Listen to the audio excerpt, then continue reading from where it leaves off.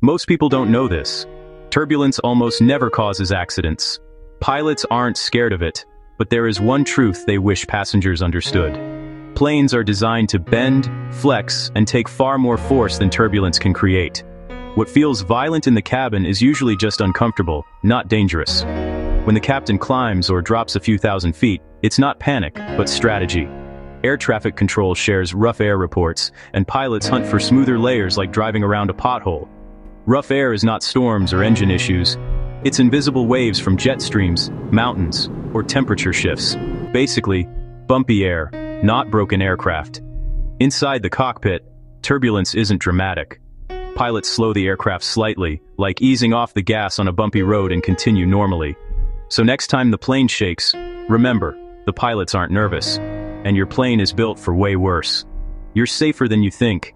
If you want more travel facts like this, follow for the next one.